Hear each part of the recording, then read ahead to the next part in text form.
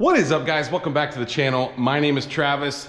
This is TWA Motorsports, and today, yes, this Sierra actually did get kind of wrecked. So let me explain.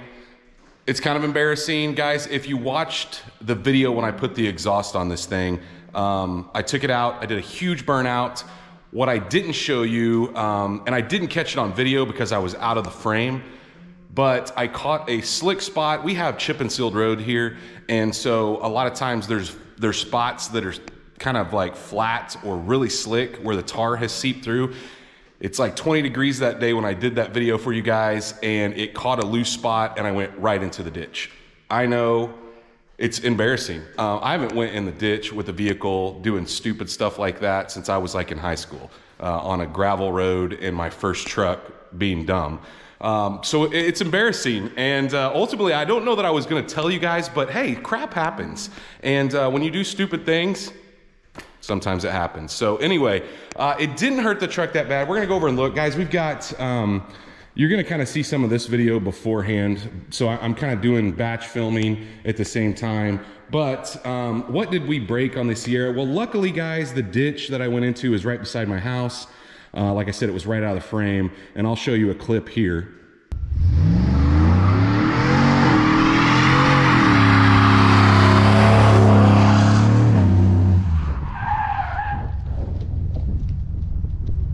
So as you can hear at the end of that clip, you could hear me on the brakes trying to avoid it once it got loose, but there was just no way to do it, no way to avoid it. And you can see our valance is gone. And well, it didn't knock the valance off, but it did break, I mean, shattered the fog light on this side. So we went into the ditch on the passenger side here.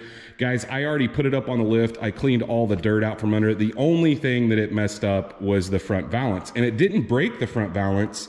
It just broke the fog light and kind of scratched it up a little bit, some light scratches. Well, a couple things. So I was going to do this anyway, so it's not like I was trying to put it in the ditch, but ultimately sometimes that happens. And anyway, I wanted to paint that. So you guys, if you remember watching my dad's videos a few videos back, he painted that with trim paint, and it looks so much better because it's not that off gray. It's like a black, which matches, there's no other gray on this truck. So it's annoying to me that that was gray, but that's the way they come. And so I wanted to paint it black. The other thing is, guys, when I put the fog lights on this truck way back in the day, I bought some TYC lights because I do like TYC replacement lights. They seem to be pretty good. Well, on the fog lights themselves bounce. So the housings seem okay. It's the bracketry that comes with the TYC stuff that sucks. When you're going down the road and hit a bump, it almost looks like they're flashing because they're bouncing so much. And I've adjusted and put more screws in them and tried to glue them. I haven't showed you guys that, but ultimately I never could get them to work like a factory one. So I found some factory fog lights, brand new from GM, and I'll try to list that in the description. I think they're like on the verge of being discontinued, but you can still nab them. They are expensive, guys. They're about 150 bucks a piece. So ultimately, this little trip into the ditch is going to cost me about 350 bucks if you include paint and prep and all that. So yeah, it happens. Anyway, I've got, so like I said, guys, I'm batch filming, so I'm painting up in my top garage. So we're gonna go up there, take a look at the valance, and we're gonna talk about what we're gonna be painting it with. And then I'll show you over here the fog lights that I got. Like I said, I got them from GM. I already took them out of the GM boxes, but this is them here. You can see one wrapped up and the other. And so this is a GM one, and then this is the opposite side. So this is the side that didn't get broken. This is the TYC. So if you look at the adjustments, they look almost identical. But I'm telling you guys, for some reason, this pivot point right here, the GM ones work really, really well. And you can see this is old stock. It's got a ton of dust on it. This one didn't come wrapped in plastic like this one. I kind of complained about that, but ultimately there's nothing wrong with the light itself. But it's just a thicker plastic. This is thicker. Where this mounts right here, like I said, I tried to put some glue in this to try to get it to stay and not bounce as much, but there was nothing that I could do. If you also notice, look at the spring difference between the TYC and the factory one. So quite a bit more keeping pressure up against that. So ultimately, guys, I know it's expensive, but if you don't want them to bounce around, that may be your best avenue. And like I said, I'll list that stuff in the description. But let's go up and take a look at what we're going to do to the valance. So you can see I've got this all set up, guys. I just painted the carpet that you saw in a few videos back. Anyway, this is what we've got. So this is the factory valance, and this is actually a GM valance. You can see there's a bunch of dirt on it. But guys, ultimately, this is the side. Wait a minute. I gotta get my... Yeah, this is the side right here that went into the ditch. It did crack that guy right there, but that's not gonna be a problem. This thing snugs up pretty good. I went ahead and took all the clips out, but you can see kind of the marring that it put on this. And so here's the first step. Obviously, it's got a bunch of dirt on it. Look at all the dirt. I need to clean all of that dirt off. And once I get that dirt cleaned off, then we are going to use that Scotch-Brite down there and some rubbing alcohol that you see right here. And then we are going to get the trim paint out. And I will show you guys that in a minute. It's actually in the house. It's kind of a crappy day out here, so ultimately not the greatest day to paint. But when I close the garage door and open a window, it can stay about 60 degrees in here, so that should be good as far as getting this to tack up and not have any issues. But I want to make sure that I get it nice and clean. I don't want to have any issues whatsoever with it sticking. And then my dad actually didn't even spray the back of his. I may not either, guys. I may spray the ledges from the back here so you don't see any gray, but ultimately, I don't really think there's a reason to waste a bunch of paint on the back side of it because you're never gonna see it. And kind of how these pieces come painted, they're not really well finished on the back anyway. So either way, let's get this thing cleaned up. I won't show you guys that. I'm just gonna use some like super clean to get the dirt off of it. And then I may time lapse some of our scuffing with the Scotch-Brite. I've actually got it hung from the ceiling here, so it's a little bit easier to get not only painted, but to kind of scuff on. Once we've got it kind of cleaned up, like I said, got all the dirt off of it, I'm wanting to scuff it up. And so here's what I'm gonna do. I'm gonna scuff it with a red Scotch-Brite first. And then, I'm gonna go all the way around the ledges. So we want it to, I need to move that ladder over there. We want it to kind of adhere. I'm not gonna be using any kind of adhesion promoter. I'm just gonna be using this trim paint. That's what my dad did on his. He scuffed it up. And I'm trying to go the same direction other than in the tail, or in the openings here. But I wanna try to, I don't know if that makes sense. I wanna kind of go all the same way just in case, you know, we put some big scuffs in it. I don't think we will with this, but anyway, so once I do this over the whole thing, and I'm probably, like I said, guys, I'm not gonna scuff the back. I just cleaned it, and I may lightly miss the back. But once I go over it, I'm going to wipe it down with some alcohol that I've got down here in the floor. And I wanna make sure I get this leading edge. I don't want it to start peeling on the ledge.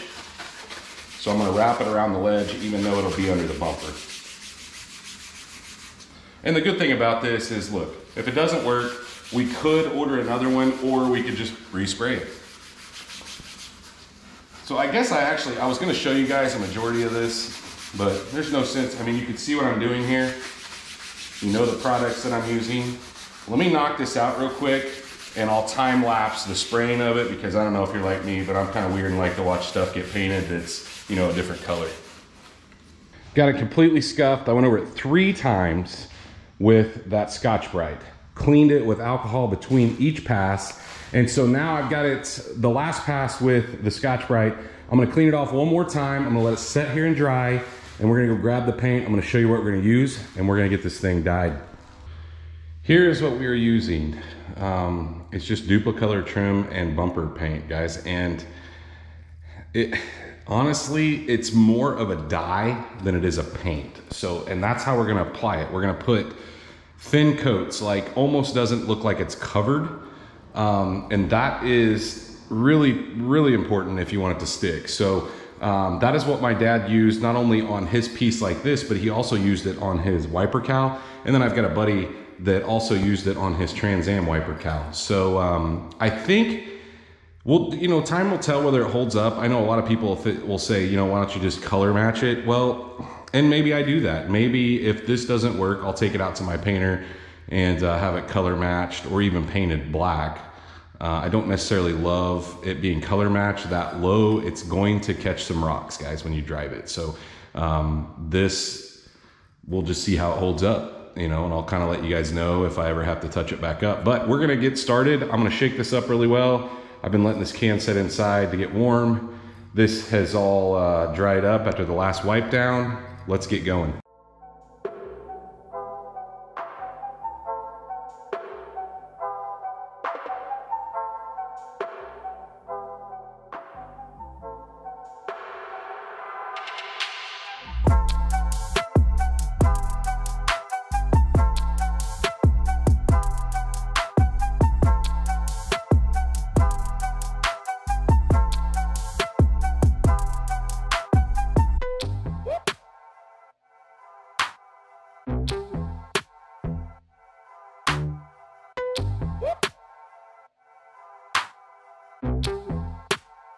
I'm sure the camera isn't showing up as good as it could, but you can see it almost looks like you speckle painted it.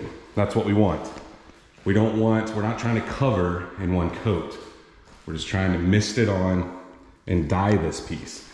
So, guys, I'll time lapse the rest of my painting, but ultimately I'm probably gonna put, I don't know, 3 or 4 coats. I've got a timer set.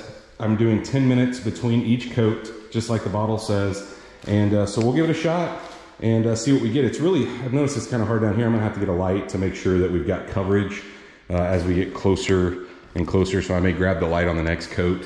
But so far it looks like it's, you know, laying down pretty evenly. Just make sure you shake up your can well.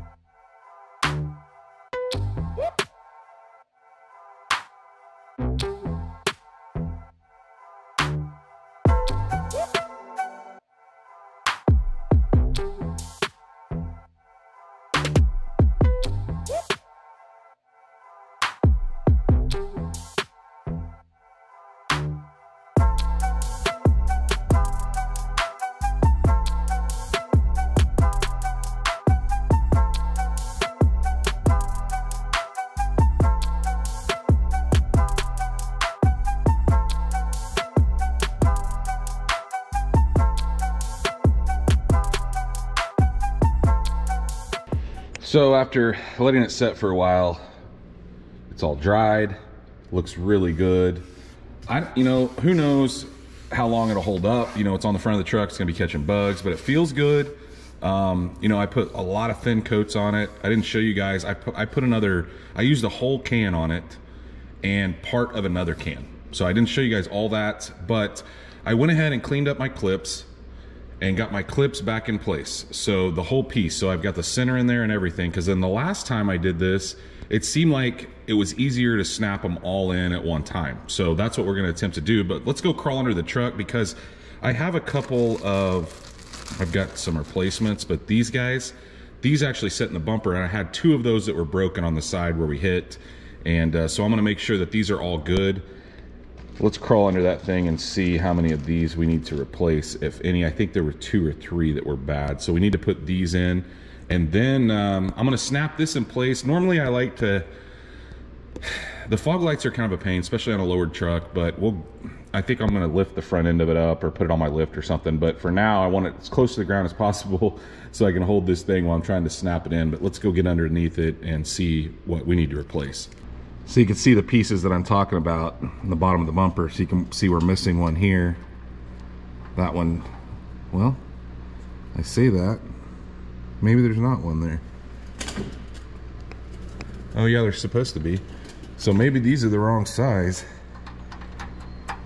Yeah, that definitely does not fit. I'm gonna have to find some different ones. That hole's too big. So these are aftermarket ones. I may have to hunt down some GM ones. This one's broken as well. It's just part of it's hanging in there. Wonder if it'll fit in this side.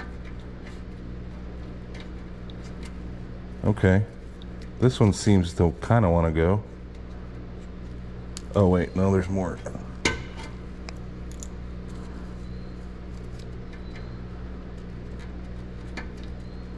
Huh, that's interesting that the holes are different sizes. So what I may do is I may take some of the factory ones out and move them around. That one fits. It's this one that's an oddball size. That's weird. Okay, let me see if I can move maybe one out of this and put it in the other or something. I don't know. I was able to move a couple clips around. Actually, guys, they're all the same size. That hole's just a little bit bigger, so able to get it fitted in there. So now we've got new clips in the places they were broke. So we're gonna snap this thing into place. Wish me luck. I'm not gonna set you guys up on the tripod to watch me snap it in. We'll see if we can just get it in there without scraping it all over the ground. And anyway, that's why I wanted it as low as possible. Definitely looks better, guys. Probably should have brought the front end up a little bit or got it on some jack stands or a jack, because it was a little closer to the ground than I thought. I thought I'd like it closer just so I didn't have to hold that up. I could kind of just rest it on my leg while I was snapping it in, but at the same time I couldn't get my thumb around the middle, because the hardest clips to get started are the ones like under where the license plate would go.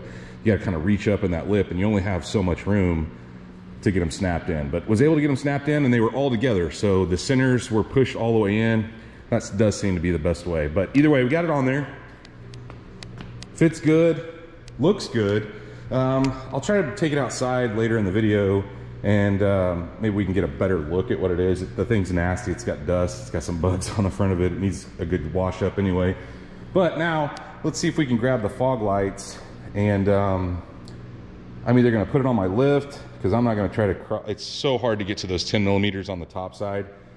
But I want to put those new GM fog lights in and get the bulbs back in. The bulbs, it didn't hurt the bulbs, so we're going to be reusing the original bulbs that we had in it from when we had put the fog lights on. They're just some LED aftermarket ones. So, but I want to go ahead and get those in next.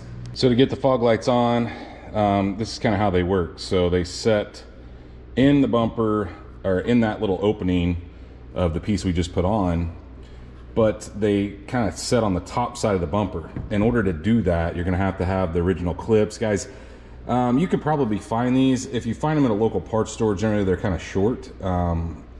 These are kind of crusty looking because I actually robbed them from a salvage yard truck back when I did this. So these are generally 10 millimeter. So if you go to the salvage yard looking for just the clips, and maybe you get lucky and find a set of good bulbs or actual housings. So either way, good luck on finding the stock housing. I'll try to list it in the description, but guys, I know they're getting few and far between. I actually had to dust this one off like you saw earlier in the video.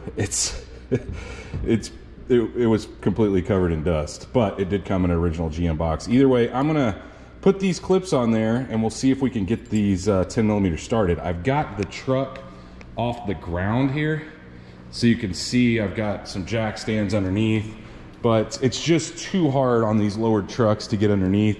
So I'm gonna grab my light and I'll just kind of try to show you guys once I get it in place. Now, if you have the original bumper, you can see where I put the clips in. There should be holes in every GM bumper for that. Even the aftermarket ones have the holes. So that is where you put those clips. The other thing, guys, is I put, sorry, I'm hitting the mic on everything, but I got a series of a short, they're all 1/4 inch drive, but short 10, a ratcheting 10, and a deep dish 10, or a deep 10.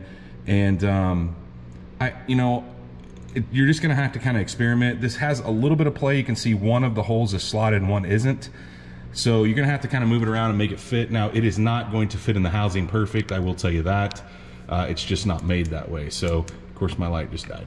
Either way, I'm gonna get this light up in there and get these 10s started, and we'll kind of make some adjustments as needed. Got that one in, and you know, it fits just as crappy as they all do. You could try to put a spacer underneath that and lift this thing up, like between the piece we snapped into the bumper and the actual plastic. The problem is, guys, then you run into an issue where sometimes they're not, your adjustment isn't right. So what I try to do is split the difference between the right and the left as far as the gap here, but the bottom to top, the only way you can adjust that would really be to put a spacer underneath it or try to bend the bumper possibly. But I don't know that I necessarily want to do either one of those, but it is setting on the plastic on the bottom. Now I can adjust it. The problem is then they're going to be facing up in the sky. So see, I can get it kind of there. We may see where it points and go from there, because that kind of helps split that difference. But either way, you're just gonna have to kind of work with them, adjust them. You don't want them like blinding people, especially if you put some LEDs in them like I have. So we'll just kind of have to see when we get it set down kind of where they're pointing, and if I have to put a spacer in, I guess maybe I'll go back and do that. Got them both in side to side. So now all we need to do is take the lights out. I just left the originals in there while we put them up in place. We'll take those out and put our LEDs back in, and we'll test them. Got the bulbs plugged in, guys. I use Beam Tech is what I got originally. You can see them in there. They fit really, really nice in that factory housing. No play or anything. So let's set it down, and maybe I can get a little bit of aim against the garage door in front of me, just to kind of see. I'm gonna grab the jack stands out from under it and set it down and turn them on. So the lights work. I just can't, here's the problem. You can't turn the headlights off and only run the fog lights. They look like they need to come down just a little bit. I don't even know that I think I maybe aimed the headlights. So there's a turn screw adjustment. Oh yeah, this one needs to come. That's way up there. You can see it even with the headlight. We'll keep bringing it down and see what we can get here.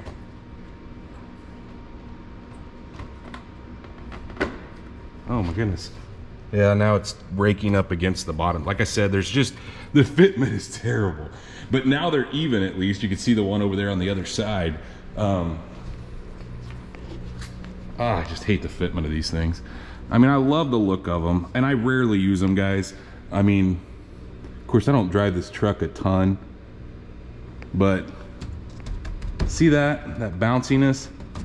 I'm gonna see if I can tighten that. I didn't get this one quite as tight on the other side, but that's what I'm talking about. And you're going on the road, if you hit a bump, the other ones were really, really bad about that flickering. The light's not actually going out, it's just bouncing around. Yeah, I'm gonna snug that one down a little more, but I think we're good there. There's one other thing I want to do here on the inside of the truck, and I'll show you guys after I'm gonna adjust this. I won't show you any more of this, but I'm gonna pull this piece out on the inside. I want to adjust or mess with a little bit. The next thing I wanted to address, it's been just driving me crazy. So ever since I put the subs in, every time the bass hits, this panel rattles. And I don't know if it's the child seat deal. You guys saw me do this in the black truck, but I'm gonna take that panel out, and we're gonna use some of this kilmat, some 80 mil kilmat on this stuff, similar to what I did in this truck. So I want to see if we can eliminate that rattle. So I'm gonna put some both on the little pieces that cover the child safety latch deal, and then I wanna put some on the whole back panel. Now, we did this entire truck in kilmat, so from top to bottom, all the way around, and it's pretty quiet on the inside, but I hate rattles and squeaks. So we're gonna pull that out and see if we can address that. Now, be very careful when you're taking this thing out. Put your hand behind it, go where the clips are, and kind of pop it towards you as opposed to pulling it. Otherwise, you'll snap it, especially it's kind of cool out here in my shop. The colder it is, the more likely you are to snap it. But I was able to get it off with all the clips in place. They all look good. I I'm going to adjust, see that one, how it's kind of loose?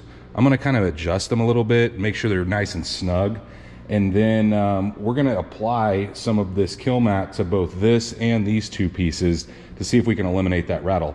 So other than kind of spreading each one of these apart to make sure it's really solid, and when I say spreading this apart, this center piece right here, this big long center piece, hopefully you guys can see that. The center, if you take a flathead screwdriver and kind of pry it out, that will help make sure it's nice and snug when you snap it in, because that is what holds it. So after a little bit of work, got some pieces rolled out. You can see I just kind of use scrap pieces. I did cut the center out of two big ones, but the rest of it I just used kind of scrap. Same thing on these guys. I really think this is our rattling issue. I may double up on this, but I'm gonna snap this thing back in. Like I said, I bent all the prongs out a little so it gets an additional little bit of cinch down, I guess.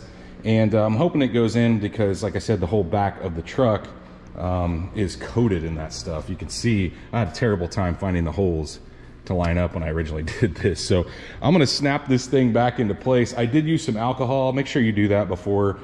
This thing had some chemical guys on it, so I'm sure that it was coated on both sides. Just, you know, make sure you have good adhesion. But other than that, let's put it in there and maybe we'll see if that fixes our issue. Just hammered on the stereo a little bit and didn't fix it. Wouldn't you know, go to that trouble, it doesn't fix it. But anyway, guys, here's where I think it's rattling. If I push in the center section, I don't know if you guys can see that bow up like that. That's where it's rattling. It's on that ledge. And so I've got a couple options here. I can go back and put another layer maybe on this. Hear that? Or I can put a layer on the truck, or I can just put some felt right there. I think what I'm going to do is I'm going to grab some just strips of felt and I'm going to tuck it down in there, because I can do that without having to remove this panel. This panel was an incredible pain to get back on with all of that stuff on it. So I'm afraid we're going to get to the point where we can't get it back on. So if I can just tuck some felt, pieces of felt underneath that, I think that'll fix our issue. Here's what I found. I've got a couple pieces of foam, really thin. It's got some two-sided tape on it. I'm gonna see if I can wedge those down in there. The other thing, guys, I have, and this may work a little better, but it's pretty thick. These are for like the bottom of chairs. And putting stuff like this in will keep, you know, plastic from rattling on plastic. So what I may do, like I said, is maybe a combination of both and see if that rattle still happens. You know, like I said, the rattle is right there. I hate rattles, I hate them. So I'm gonna stuff some of this in there. I'm just gonna see if I can pull it back with a plastic clip remover, like a plastic pry tool. See if I can wedge those down in there. If not, I'm gonna have to pull that piece back off. Ah, I got it. So it's exciting. Here's the deal. I thought it was the plastic, maybe not adhering or getting up where it needs to be. Here's the problem. There is a piece of plastic. I don't know if you guys saw it. If you go back and look at when I was, you know, putting the stuff on the back, there are like 5 or 6 pieces of like ridges that go across right after the bend here. So there's one like right here in the middle, one like here, back here, and that is what was hitting. Now you can hear I don't have my rattle anymore. I wrapped every one of those in that foam that I just showed you, and you know, pretty much anything will work.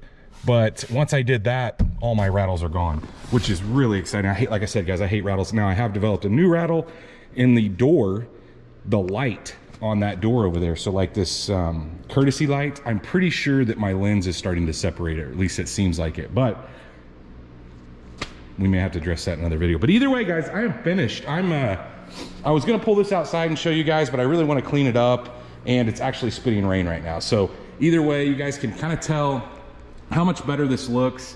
I mean, I think it looks better than the black or the gray that it was before. I wish I had one side by side so you could see the difference.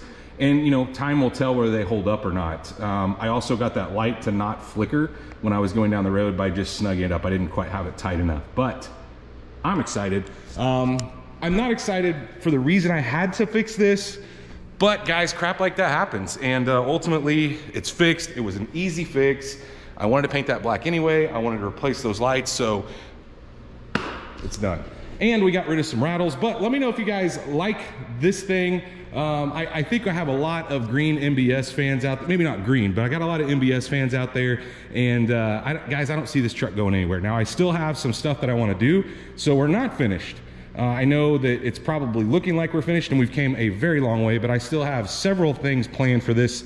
Don't know how soon we're gonna get to them because they're starting to get more on the expensive side, but all the cheaper stuff is done, I guess you could say. But if you guys did enjoy this video, please, like always, smash that thumbs up button. Guys, if you are not subscribed, go down there, hit that subscribe button. Of course, while you're down there doing all of that, ring the bell icon that notifies you every time we put up a new video, and stay tuned to see what we work on next.